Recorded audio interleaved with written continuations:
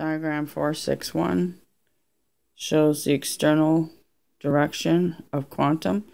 Goes up and down, positive for up and down for negative. It shows the air and the photocurrent.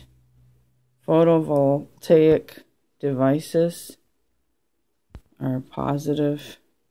Iron oxide nanoparticles up and down. Temp flux, super paramagnetism, PBS nanowires, bendable metal, and it's got super alloys. Those are 3 different super alloys.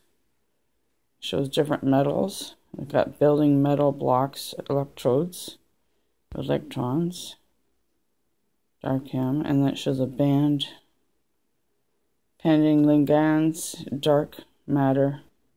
There's a collision. There's notes with all this to explain what it is.